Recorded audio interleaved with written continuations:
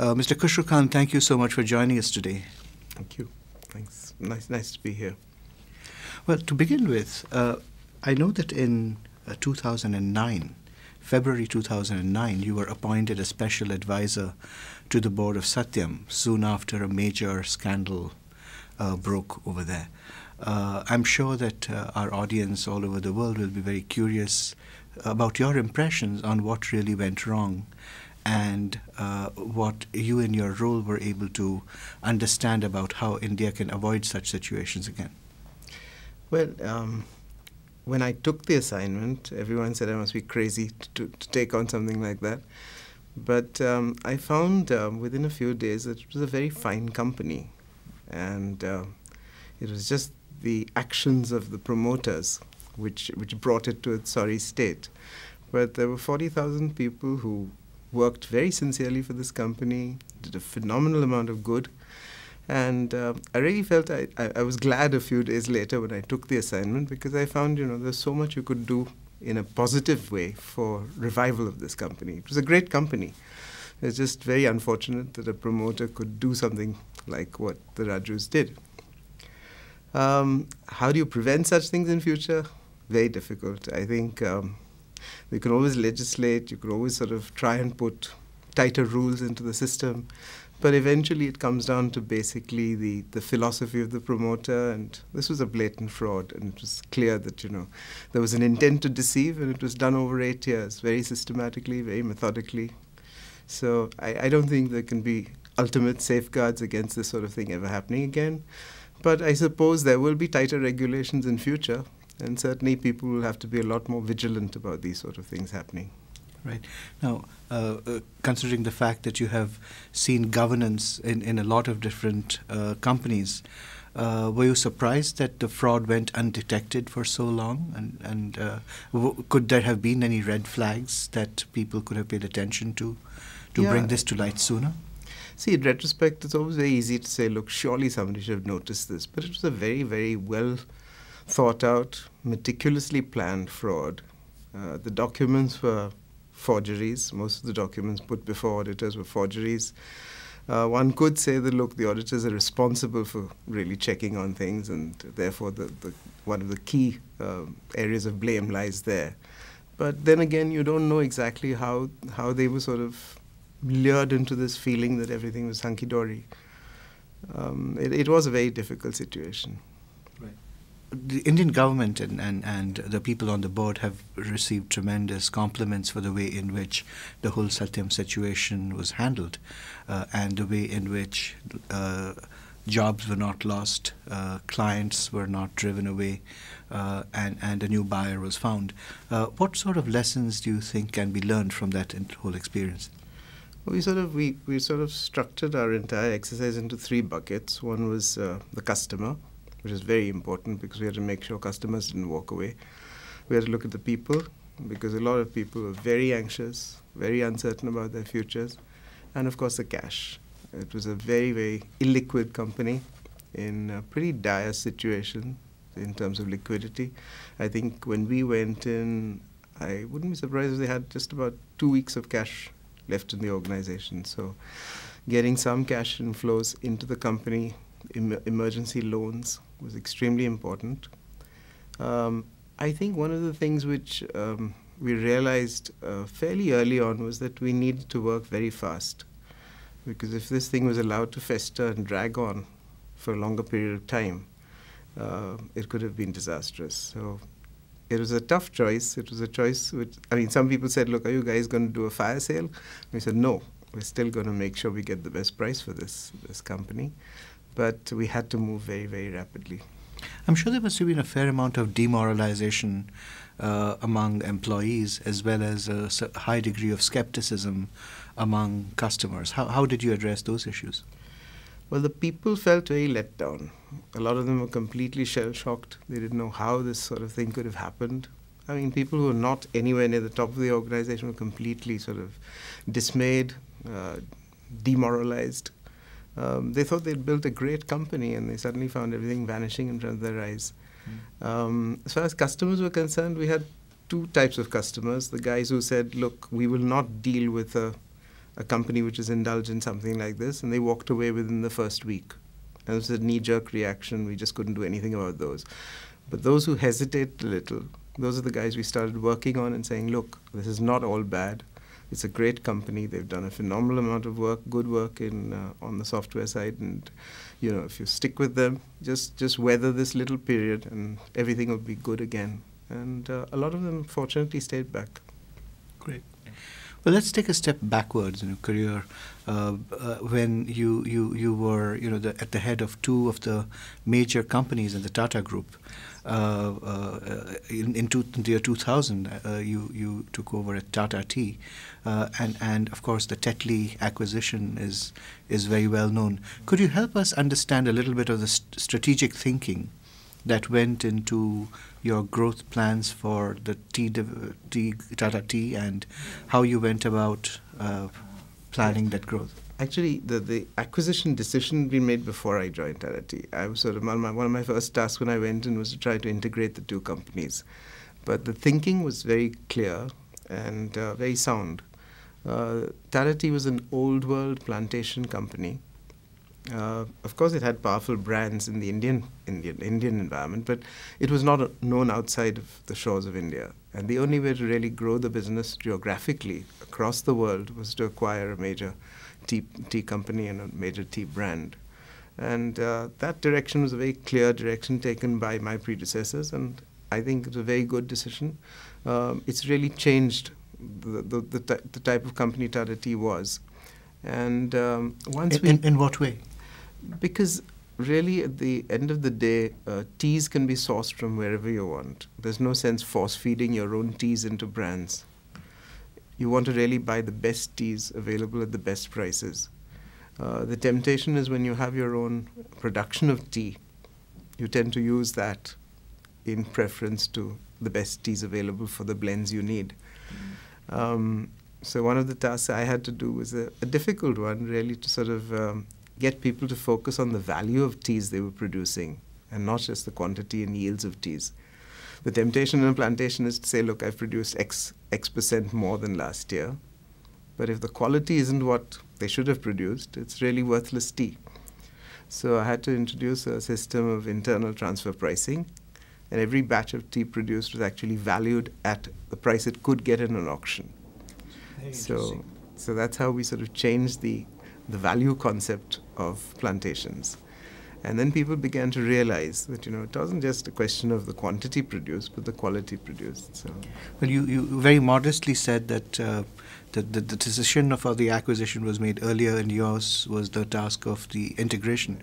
Very often, that is the toughest part after an acquisition. How did you go about doing it, and what were some of the lessons learned? Well, I'd done about 3 or 4 before that, so it's like this is probably my 4th one, and I had to do 2 more. So I've done about 6 or 7 now. So I sort of knew the basic model, but you know, while there's certain commonalities in all integrations, there'll always be some new thoughts which come out of an integration. But so could you talk us through? The path is pretty well trodden. Right. Could you talk us through some of the basic models and what was unique in the tea situation? Well, in most integration models, I think 2 or 3 things which I insist on is, first of all, what is your integration philosophy? What are you going to do? Are you going to just put 2 companies together, or are you going to try and build a new company, or are you going to try and choose the best of both when you make your choices between people and processes and systems? So we decided in this one, and I'm comfortable with this philosophy. I said we'll use best of both.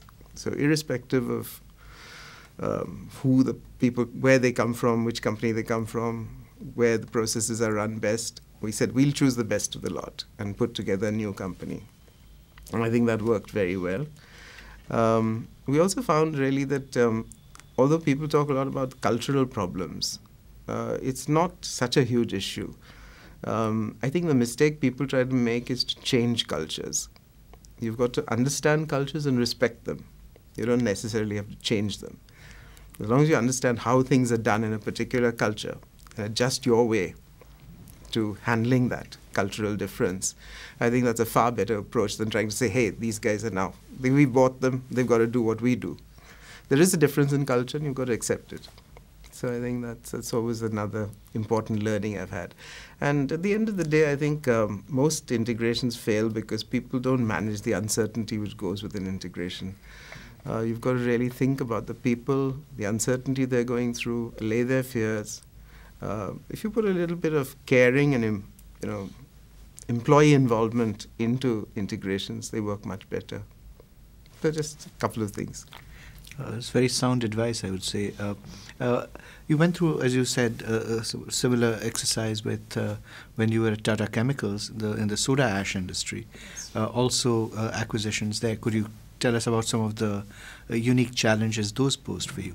Well, the first one was a British company, Brunamond, which was very similar to the Tetley culture. So that really we could follow most of what was done in Tetley, but we did it a lot faster. We had a 100-day period for doing all the what I would call the administrative stuff in integrations was put out of the way in the first 100 days. We also drew up a new strategic plan for the group going forward.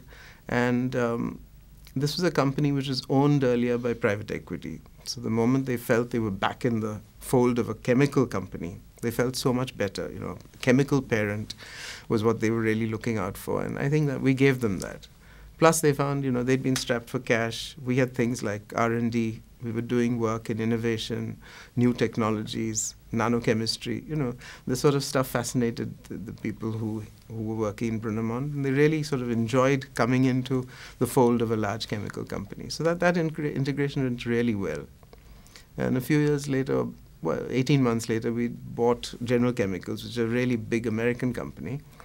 And this, again, turned out to be a very simple integration because I guess, again, cultural difference between the British and the Americans. When I said to them, look, we'll do a typical 100-day process, they said, why 100 days?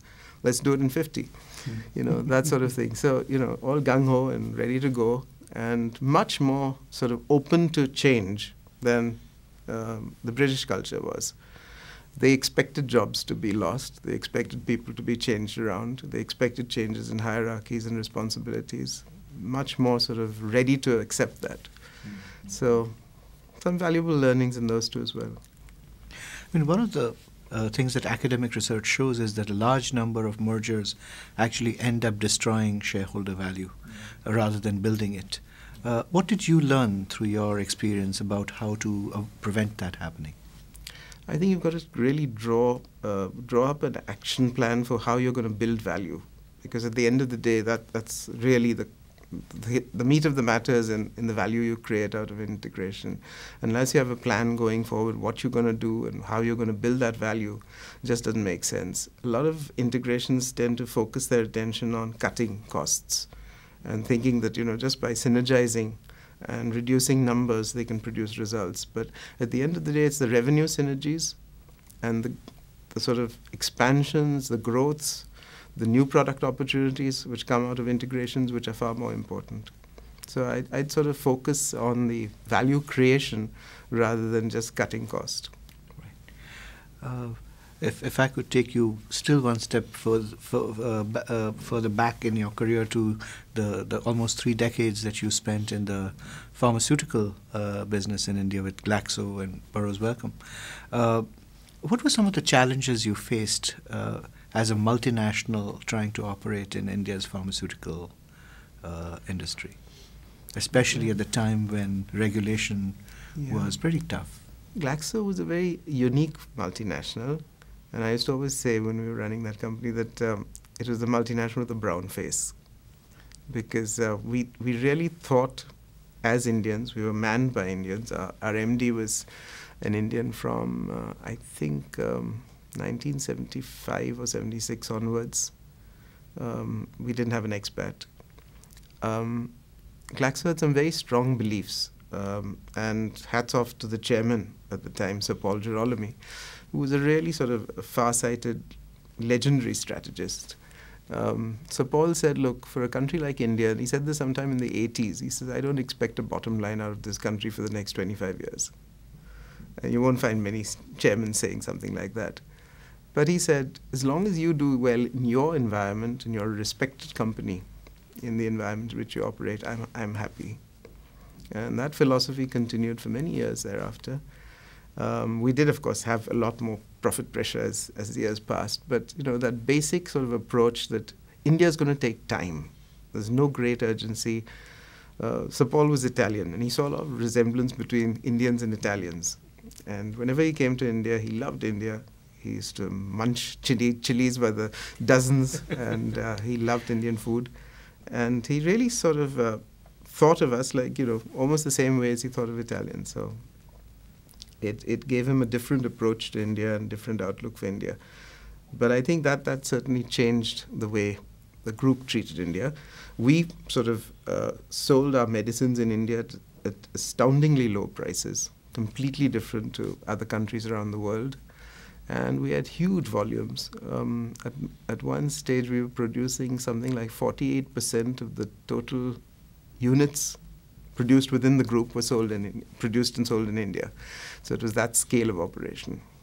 It was really big. It was one of the biggest subsidiaries of the group. And what's the situation today? Is it still the case that multinational pharmaceutical companies would expect not to generate returns, or are things better now? I think things have changed because of the patent laws. Once the new patent laws came in from 2000 onwards, things have certainly changed. The newer products are definitely sold at much higher prices. And things are changing on the profit side front. I think today GlaxoSmithKline is far more profitable than Glaxo Wellcome was a few years ago. Where would you say are the biggest opportunities for international pharmaceutical companies? For example, I've heard quite a bit about possibilities in the rural market. Do you see any prospects there? Or India will always be a very fast-growing market, but relative to the Western world, price levels will always be low. So this is something you'd have to accept. Even with a completely new molecule, you just cannot charge anywhere near what you would charge in an overseas market. So pricing is always going to be a bit of a problem in India, and there's always Big Brother government sitting over your head and watching, and they would intervene, I think, if they found the prices are too high for the Indian market or the Indian consumer. They have retained sort of horrendous powers of compulsory licensing in the patent laws, so they can invoke those provisions if they have to, and they do tend to encourage Indian manufacturers to come in wherever they think that prices are too high. Over the course of your career, you've faced lots of different challenges. Which would you regard as your single greatest leadership challenge, and how did you overcome it, and what did you learn from it? It's difficult to say which was the greatest challenge, but I think there was a period of time when I had to learn to manage people. And I was a functional guy, I was a finance guy, and I was suddenly put in charge of marketing and had a team of 1,400 reps to look after. And these guys were getting unionized. And I think my biggest challenge was to encourage them to move away from external unions and bring them back into the internal fold. And I still look on that as one of my greatest learning experiences. How did you go about doing it? I intuitively didn't sort of attack the level of the rep. I attacked the level of the manager they reported to. And I said, if I make changes there, then I think I'll succeed. If I'd gone straight to the rep level, I'd have probably failed. But I got a lot of champions on my side by going to the level of middle management, convincing them that they had to treat their reps differently, and then worked on their bosses to make sure they were treated differently. And then everything fell into place. But it took about 2.5 years of hard work. So, One final question. How do you define success? Something that makes you happy. It's got to be something you feel within you. I don't think a pat on the back, of course, helps, but it's got to be something you feel deep inside that, yes, I have succeeded. Okay? Excellent. Well, thank you very much for joining us today. It's been a pleasure chatting with you. Thanks. Thank you very much.